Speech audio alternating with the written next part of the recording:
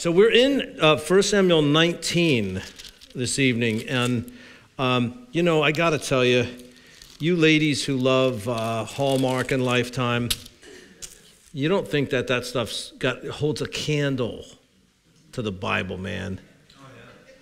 In fact, I think they stole all their ideas from the Bible.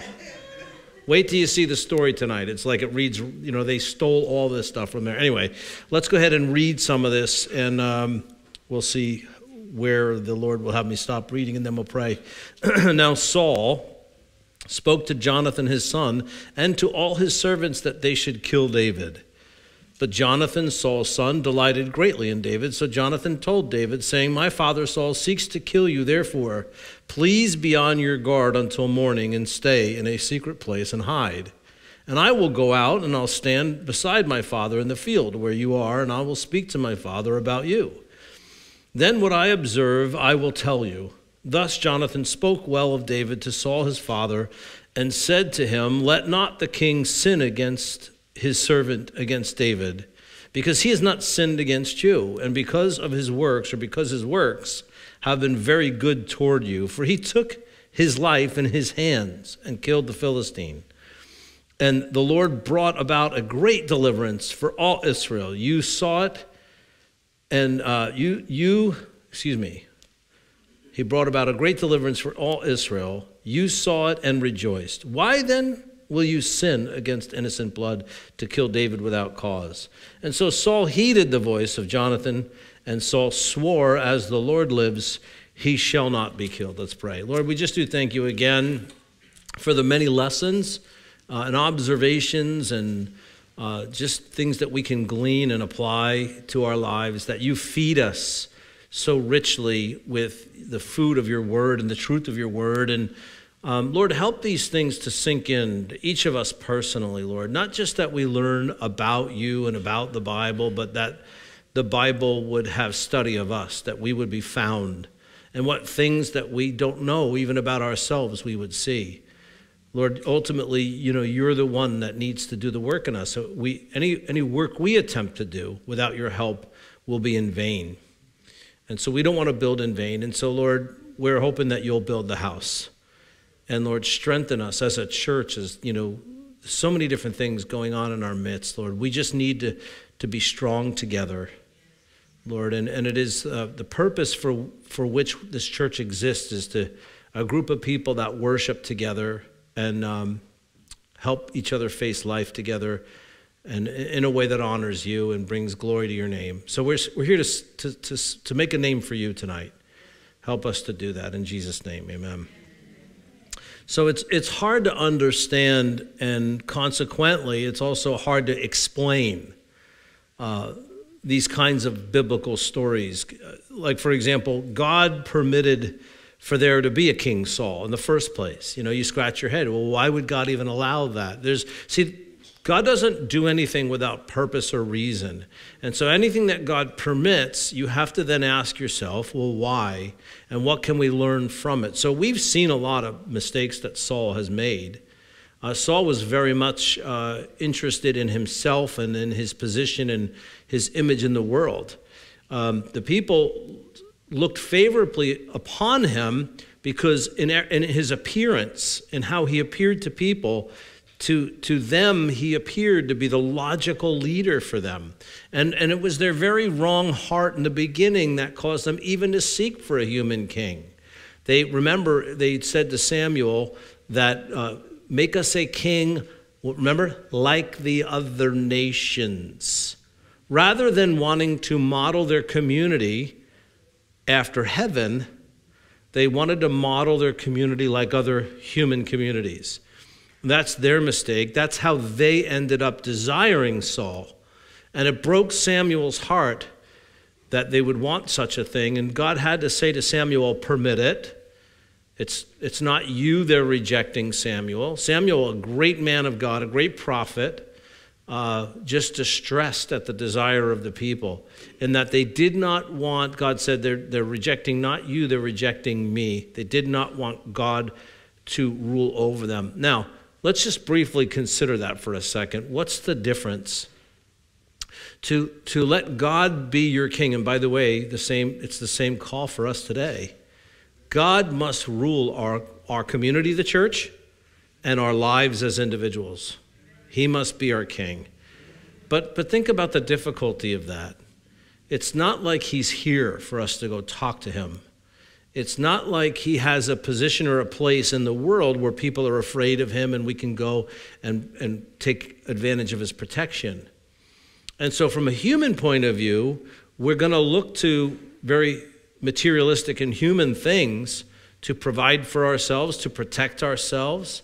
We're going to get emotionally at times involved in very temporal things that are not eternal in nature. And because of that, it's hard for us to trust God, isn't it? Right, if we're honest. So, and I think one of the most important synonyms to the word faith is trust. If you really want to define your own faith and really scrutinize your faith in Jesus, in God, ask yourself how you're doing trusting him with the everyday problems of this life and world. We see in the person of Saul something of a compromise. Yes, we want someone to represent us as a nation, someone to lead us when we need to go to war, someone to defend us, someone to make us prosper and all those things. And Samuel even warned them, this is what's going to happen. If you have a king, the king is going to require your sons to serve in battle and to do this, that, and the other thing. As an alternative, God could have fought all their battles. But they went away from that. Instead of God's way, they something less than that. And God was still with them. God still loved them. But they wanted a human king. They wanted to be like the other nations. The problem is the more we want to be like the rest of the world, the more the world will see us as no different than them. And it is our confidence in God and our faith in God and our willingness to let God run our lives that sets us apart from other people. In other words, when we trust God against all human reason, it sets us apart from other people because other people don't live that way. It really makes faith stand out. And the difference between the second king of Israel, technically the third, but you guys know who Ishbosheth is? Ishbosheth, remember him?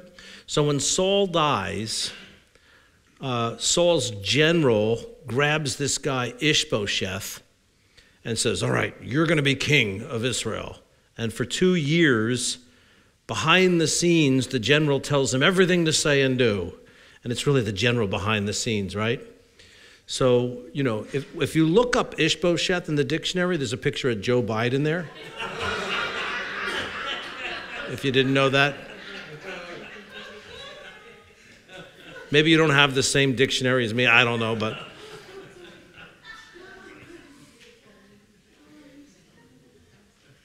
whatever. But David, interestingly enough, the difference or distinction between Saul and David is their trust in God. They both knew the Bible. They both knew what I mean by the Bible. They both knew the Mosaic Law.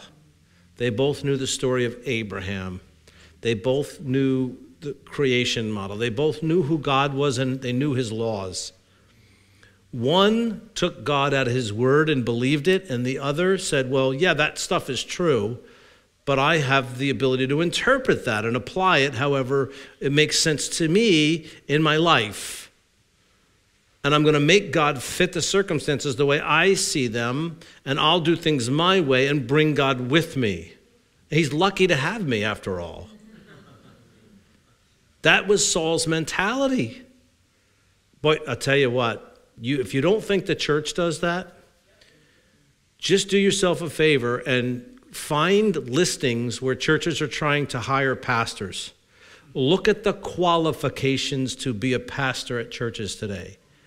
We have to have an MDiv with this, that, or the other thing. You need this education and that and this, that.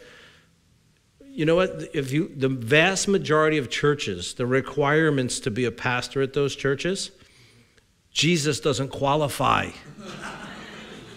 Fact. That's a fact. In fact, the only one who does amongst the apostles would be probably Paul.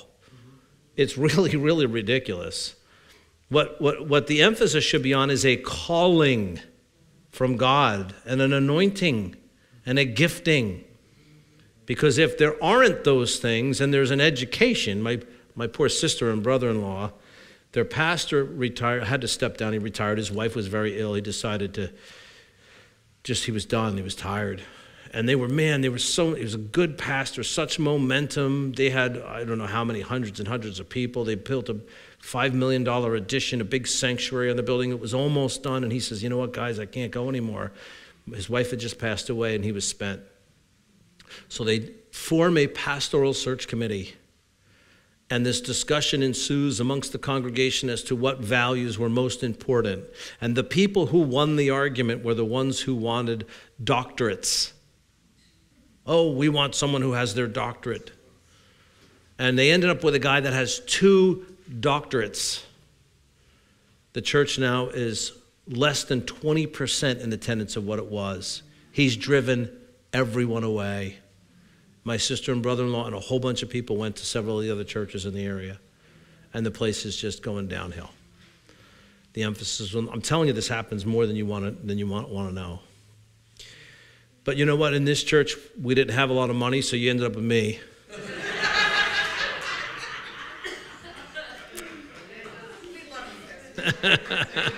Well, that's your lack of discernment.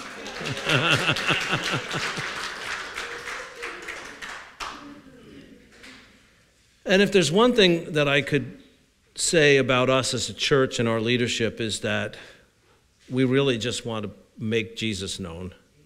Like, none of us are here to make a name for ourselves. That's not why we're here. We know that. The motto of this church is we provide worship services that lead to worship lifestyles. Worship services that lead to worship lifestyles. You live your lives obedient to God. That's what that's what it means. You worship God with your life. And so we want to be more like David. Now here's what's fascinating. Let's get into this passage. I think we sit here and we think, why would God call David to replace Saul? And then we have this character in Saul who's dangerous. He's just dangerous. God has removed his spirit from him. He has this disturbing satanic or demonic spirit manipulating him. Now what does God do? Brings David, the next king, into Saul's life as a very important part. You think to yourself, why, God, would you do that? If there's a difference between these two, wouldn't you keep them separate? Again, God doesn't think like us. His ways, his ways are so far beyond ours finding out. But the question, I mean, if you think about it, this disturbing spirit, how many times, in fact, today we're going to see it again, Saul's trying to kill David. First, you're going to see here, he tries to kill him with a spear. Another way he tries to kill him is by getting him married. Well, to his daughter, I mean. But it's interesting because Saul's son becomes this anointed friend of David, where they're like best friends and they have each other's back. And it's like, brothers from other mothers. It's like they're inseparable and they have a like-mindedness. And again, the connection to Saul, it's like God keeps bringing David into Saul's life. And you're like, why would you do that? And I think the better question is this. What would David be like without the Saul experience? That's the real question. Because everything God allows in David's life made him the man that he eventually became when he was king. And so what did David learn from all that exposure to Saul? Not to be Saul. And so when we are exposed to people and things that are like that in our lives, and we say, why, Lord, are you allowing this in my life? Why have you allowed this person in my life like this? Just know that God has meaning and purpose for it, and that he will change you into what he's making you into to prepare you for some things in the future. You might not know what those things are, and you're better off not knowing. Sufficient for the troubles today are sufficient for themselves. Don't worry about tomorrow. Be anxious for nothing. With everything, prayer and supplication, let your requests be made known to God, and he'll take care of you. And that's just the introduction. We haven't even started the message yet. Okay. Now Saul spoke to Jonathan, his son, and to all his servants that they should kill David. Quite blunt. Now I ask you, have you complained about your in-laws lately?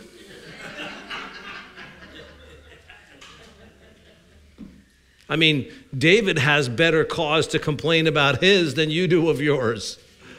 I mean, they might say that they wish you were dead, but Saul actually can kill David, you know. But Jonathan, Saul's son, delighted greatly in David.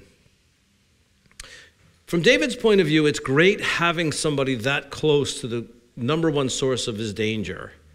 And yet, at the same time, he knows he's called to Saul's life.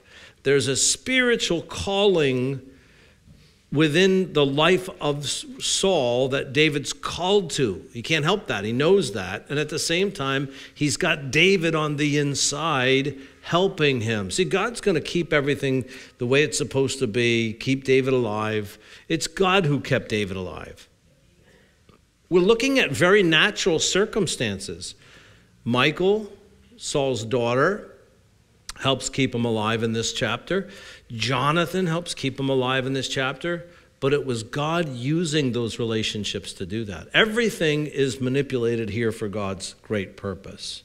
And the relationship with Jonathan was important, not just to David, but to Saul also, because Jonathan is the son of Saul, and as such is there to remind Saul of who Saul should have been. Jonathan is who Saul should have been, a man who takes God at his word. When Jonathan said, look, there's the camp of the Philistines, let's go attack them and see what might happen. What was Jonathan counting on? God's word. God's promise that he was one of his special people and God would protect them and defeat their enemies. The odds were so overwhelmingly against him. Twice he did this. And this is the same character of David, to take God at his word. Again, that's trust. Amen to you too. Amen to you too. That's trust. When you trust God, you step out in faith. You step out in faith, not because you're testing God, but because you believe God.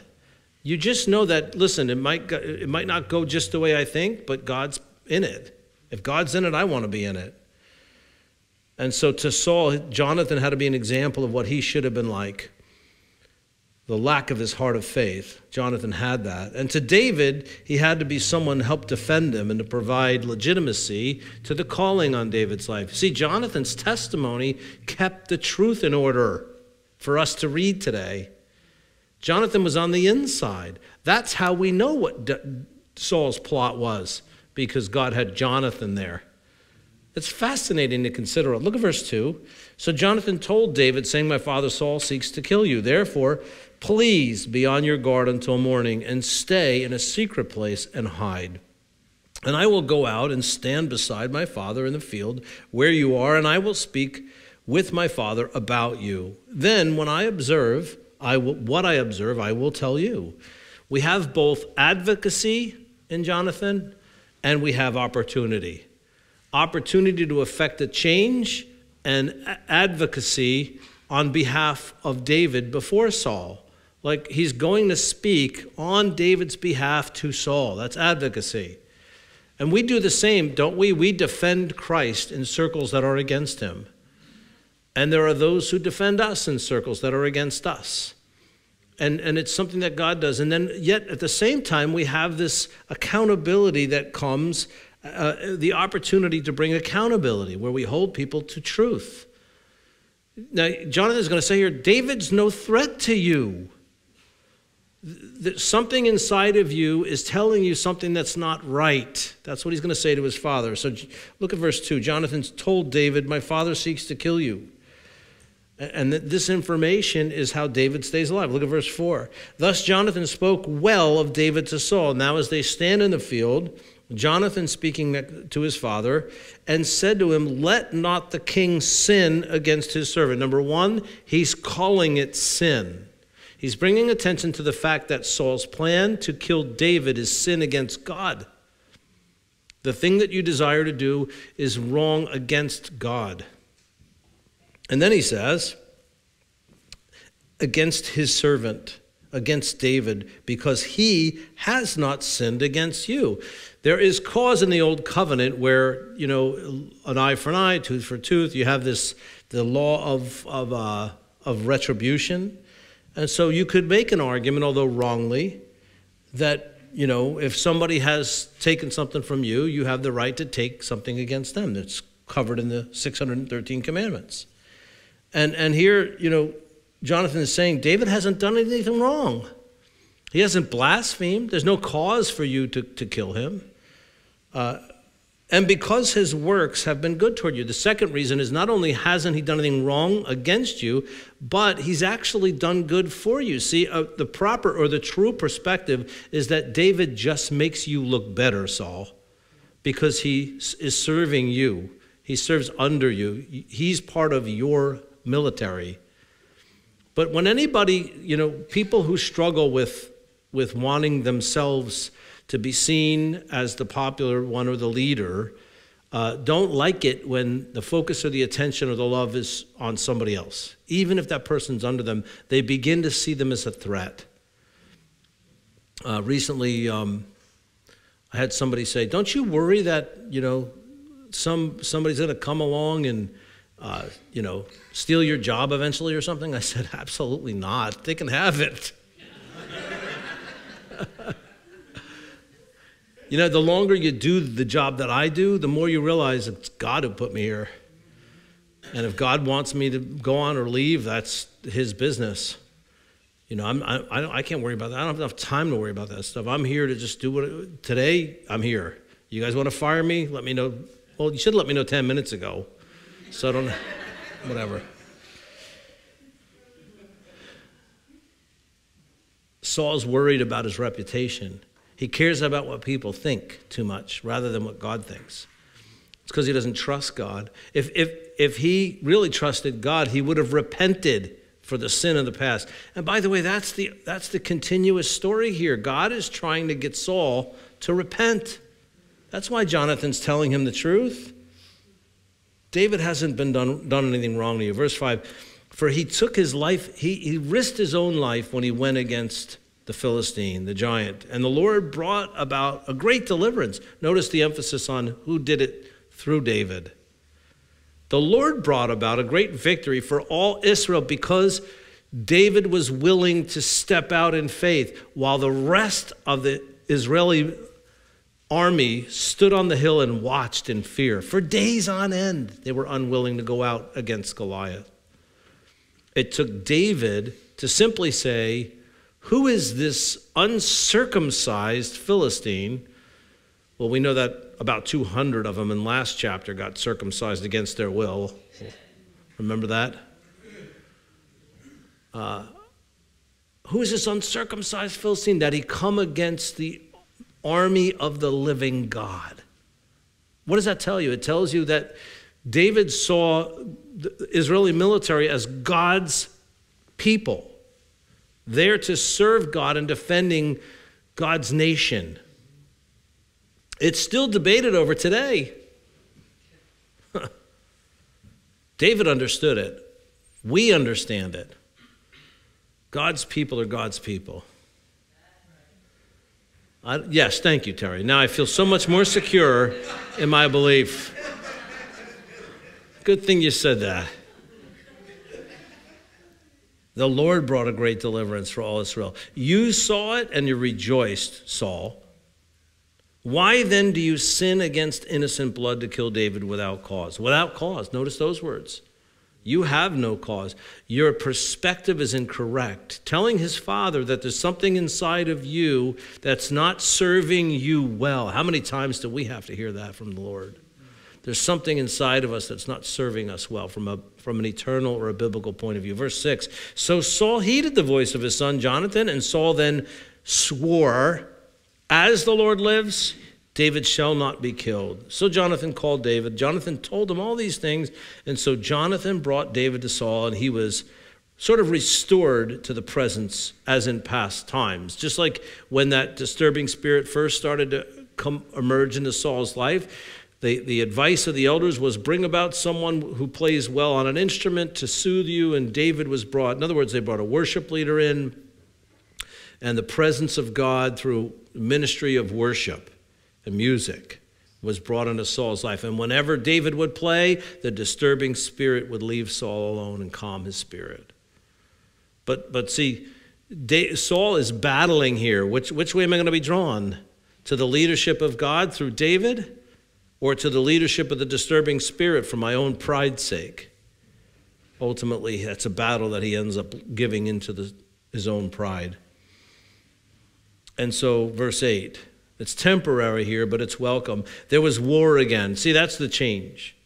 And we know for us today, this is more spiritual, right? This war, this battle, than anything else. There's war again, and David went out and fought with the Philistines and struck them with a mighty blow, and they fled from him. This is the very thing that was the beginning of the provocation between Saul and David, was the popularity. Remember the song the women sang when they returned from battle? Saul has slain his... David has slain his tens of thousands. You know, Viva la David, the short guy, short little handsome guy. And what happens next? The distressing spirit from the Lord came upon Saul as he sat in the house with his spear in his hand, and David was playing his music in his hand. One's got a guitar in his hand. Oh, it might say a harp in some translations, but actually that instrument was nothing like what we would think of as a harp. If you're Irish, you think you know what a harp is. That's one of their symbols, I think, on their flag. But this was more like a guitar than it was what we would consider a harp. That was what was in David's hand. An instrument of praise and an instrument of war was in the hand of Saul. And so Saul then sought to pin David to the wall. Why? Well, he just got back from war, and he's getting more glory and more credit that Saul thinks should be his. He sought to pin David to the wall with the spear.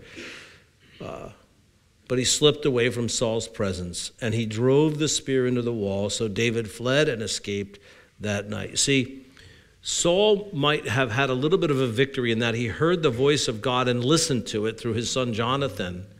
But if you don't then follow up with preparation for the soon coming temptation, then you will give in and return back to what caused you to be off in the first place. So it's like, you know what? You listen to the voice of God, you respond to the voice of God, you then need to follow up with worship and keep on that practice of the presence of God, practicing the presence of God, seeking the presence of God in your life. And God will bless you with protection from your own selfish and sinful desires. And so as David was playing his music, Saul threw the spear at him. So Saul sent messengers to David's house to watch him and to kill him in the morning. But Saul's daughter Michal, David's wife, told David, saying, if you do not save your life tonight, tomorrow you will be killed. And so this is her saying, you need to get out of here. Now it's interesting. Flip over for a second, if you don't mind, to Psalm 59. Psalm 59. And if you read in Psalm 59 the inscription of above the psalm, this is an editor's note. Excuse me. And above the psalm, it says, a miktam of David when Saul sent men and they watched the house in order to kill him. So this is what this psalm is about. It's a miktam of David about the very moment that we're reading about here in verse 11 of 1 Samuel 19. Let's read it together. It says in Psalm 59, deliver me from my enemies, O my God. Defend me from those who rise up against me. Deliver me from the workers of iniquity. Save me from bloodthirsty men. For look, they lie in wait for my life. The mighty gather against me. Not for my transgressions, nor for my sin, O Lord. They run and prepare themselves through no fault of mine. Awake to help me, and behold, you therefore, O Lord God of hosts, the God of Israel, awake to punish all the nations. Do not be merciful to any wicked transgressors. Did you ever realize it's okay to pray that way?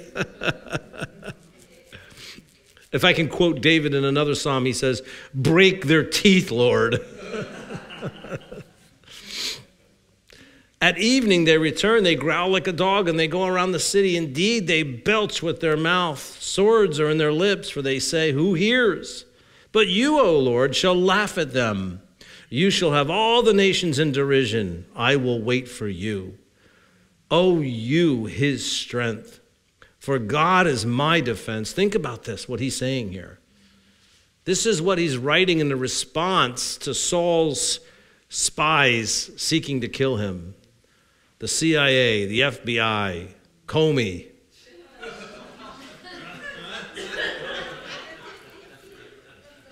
Epstein learned the hard way.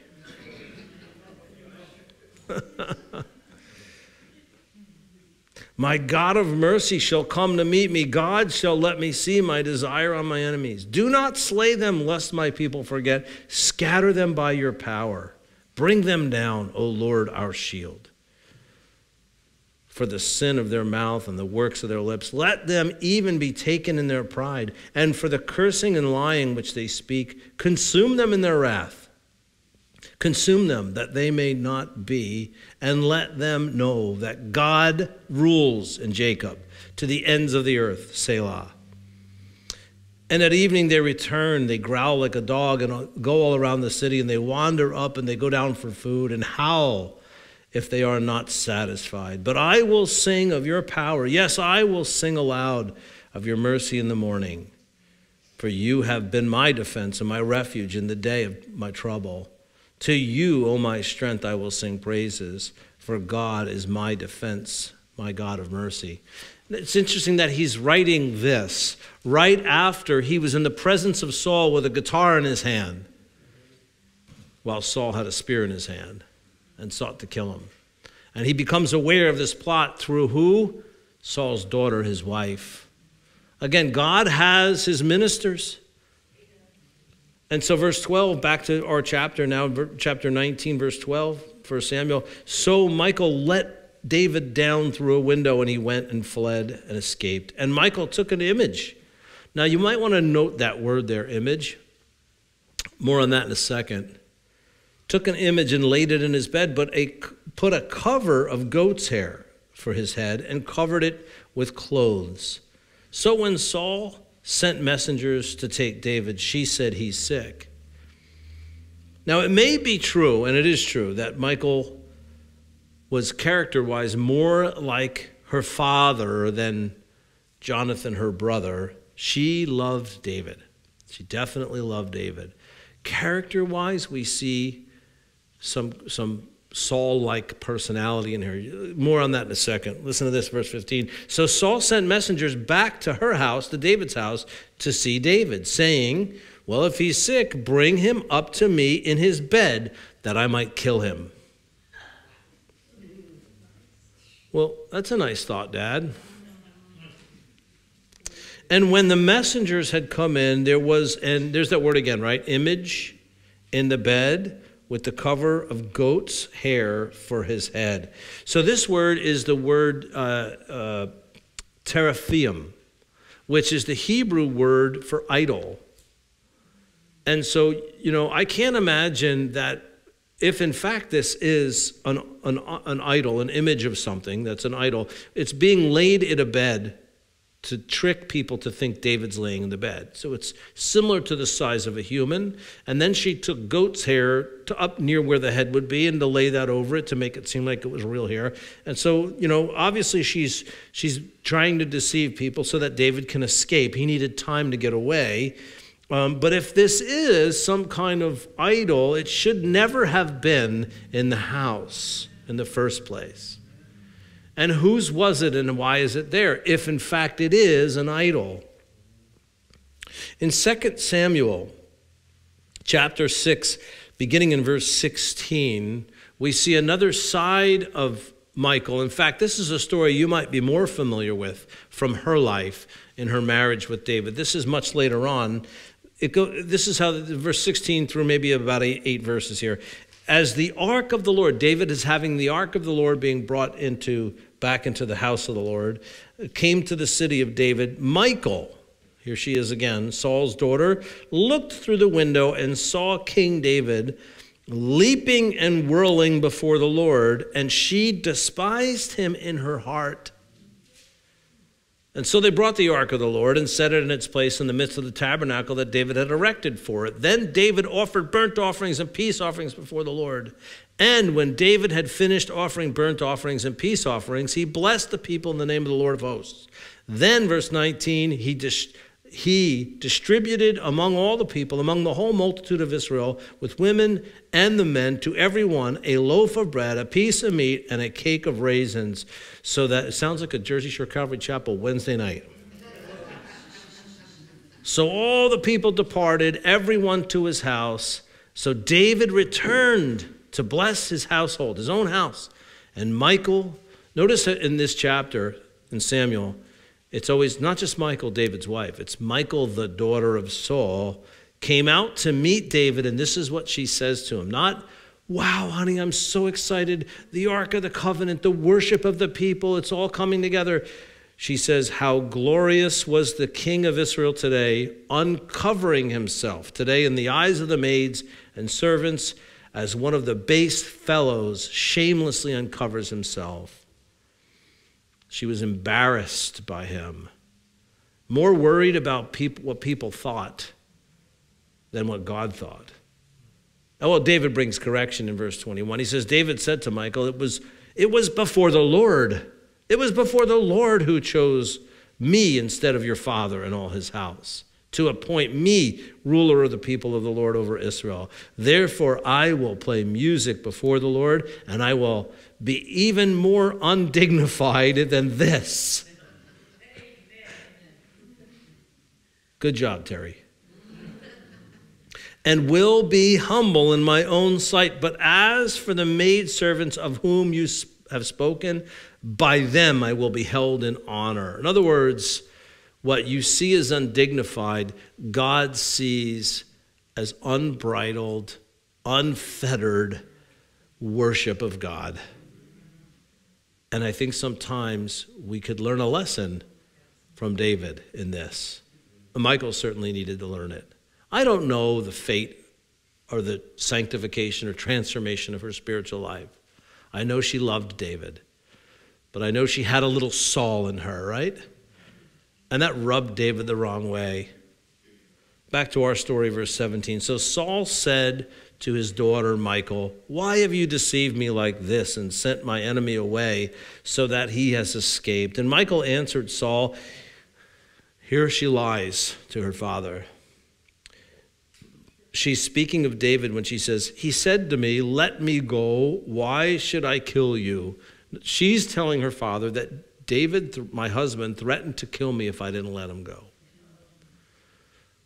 That's a blatant lie. She loved him enough to save his life and get him out of there, but then she didn't have enough faith to tell her father the truth, like Jonathan did. See, Jonathan did just the opposite of this. He said, dude, you're wrong. You're just wrong. He has done nothing wrong to you. He made you look good, and you want to kill him? That's a sin against God. That's what Jonathan did. On the other hand, Michal did not have that boldness or courage to put herself in the hands of God rather than trusting her father or manipulating her father. Anyway, verse 18, David fled and escaped and went to Samuel at Ramah. And he told him, that is Samuel, all that Saul had done to him. And he and Samuel went and stayed in Naioth. So Naioth was, it's not like a real prominent place on your Bible maps. You have to search for that. But it was somewhere I think just probably to the north of Ramah. And it was there, we believe, that this school was set up by Samuel. See, several chapters ago, Samuel came to the conclusion that there was no further use for him to be in Saul's life. as a prophet, as a priest, as a minister. Because Saul has now beyond that. There's no hope for Saul as king anymore. God has shifted his focus and his anointing on David. And so as far as Saul was concerned, Samuel knew that God was done with Saul. Not in terms of working on him for his own personal salvation, but in terms of God's support of his spirit and anointing, the Spirit of God and the anointing of Saul as king. God was done with him. So Samuel left, went to Ramah, to his house, and then started this school of ministry. A school of ministry where he trained people to do some of the same things he was gifted and called to do. And that's exactly what he needed to do, because he needed to raise up more people to take over for him when he was done. And that's what we should be doing as well. And so he says here, he and Samuel went out and they stayed at Naioth. And now it was told Saul, saying, take note, David is at Naioth in Ramah. So then Saul sent messengers, and this is my favorite part of the whole story, these last ending verses, sent messengers with the intention that they would take David and kill him and bring him back to him to be killed. And when they saw, listen, they saw the group of prophets prophesying. What does that sound like to you? A worship service. This is a bunch of people trained to worship the Lord in prophecy. Listen, now, you might not have a clear understanding of what biblical prophecy is, but the primary meaning of biblical prophecy has to do with proclamation, proclaiming truth, praising God in words of truth, and speaking the truth of God to people. That's what prophets did. The truth is often a very unpopular thing. In fact, what did Pilate say? What is truth? That's a politician answer, by the way. Ishbosheth. See Biden. What is truth? I love that movie, Shooter. Have you ever seen that movie, Shooter? Yeah, he's a sniper. Right, and there's a scene where Ned Beatty, who plays the politician, is sitting in a cabin with Danny Glover, I think it is. And these two think they've gotten away with everything, blaming the sniper for an assassination that they planned and did. And Ned Beatty famously, as he's sitting by the fire with a cigar and a glass of whiskey, says, laughing while he says it, truth is what I say it is.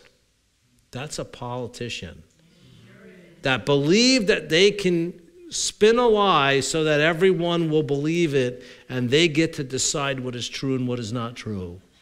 You know the next thing that happens? The next thing that happens is the cabin blows up with them in it. It's coming. The cabin's going to blow up soon. Don't worry about anything. God's got this.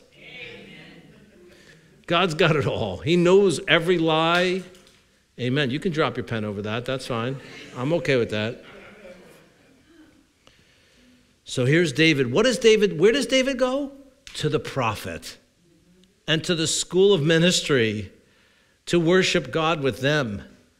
To the people who will speak truth, because that's what he needed most in this time of fear, was to hear more truth. Where do we go when the world's telling us to be afraid? To the place that tells us the truth.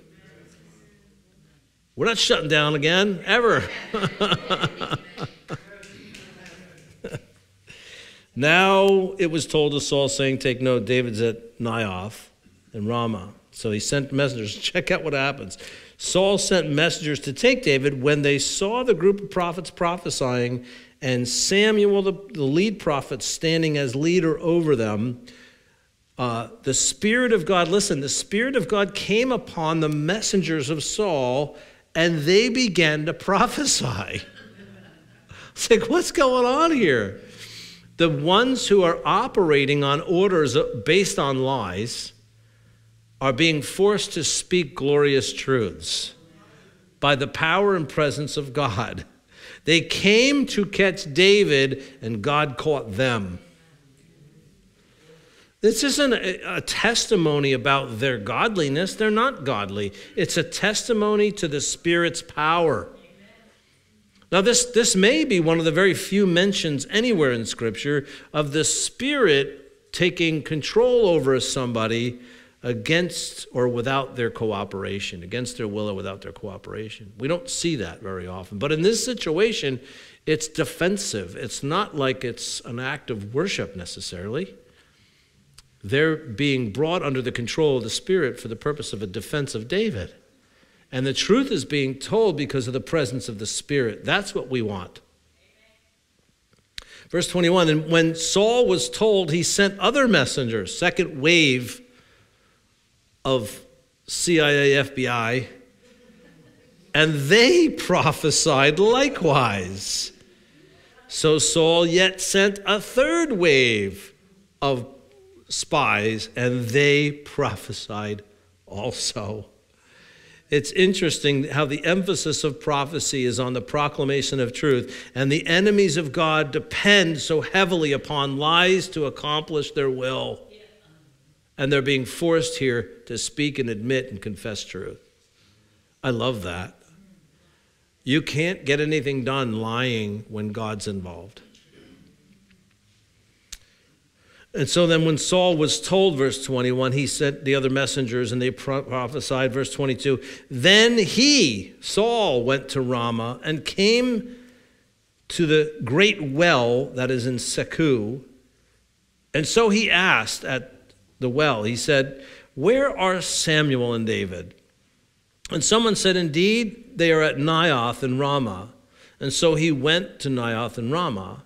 Then the Spirit of God was upon him also, and he went on and prophesied until he came to Naioth in Ramah. He's being forced to tell the truth to himself as he arrives at the place where David and Samuel are. This must be driving him crazier. Who's ever seen the movie Liar, Liar? That's what's going on here. He can't lie. No matter how hard he tries, he can't lie. Because the Spirit of God's got him telling the truth. And that's not the worst. Look at 24. He also stripped off his clothes and prophesied in the presence of Samuel in like manner, and lay down naked all the day and all the night. Now, the nakedness is likely, according to the commentators, it's not a nakedness like we might think, or some of you might enjoy to do on your own private time. Don't tell me about it if you do. This would be more like what David did in 2 Samuel, where he's down to what we would call his undergarment, right? Would somebody say skivvies? I haven't heard that one in a while. That's a good one, skivvies, down to your skivvies, yeah. And so he's being forced to be, what is this a picture of? Well, first of all, what garments would Saul be wearing?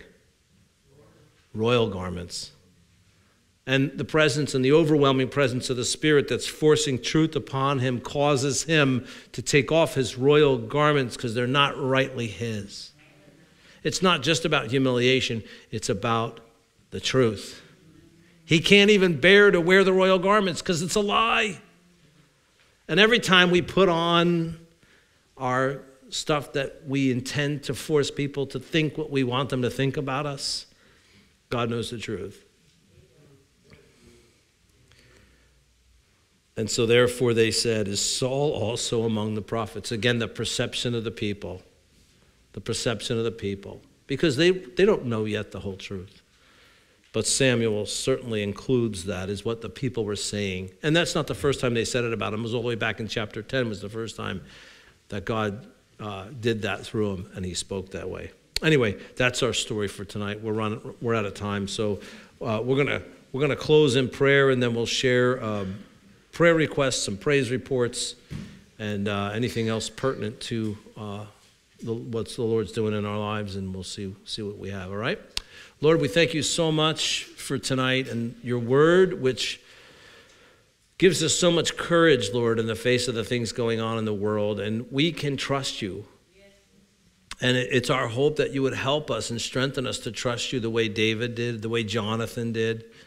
Lord, we thank you for what faith we have, but Lord, we don't want to be content with the faith we have. We want more faith. So would you please strengthen us in our faith? Give us more faith.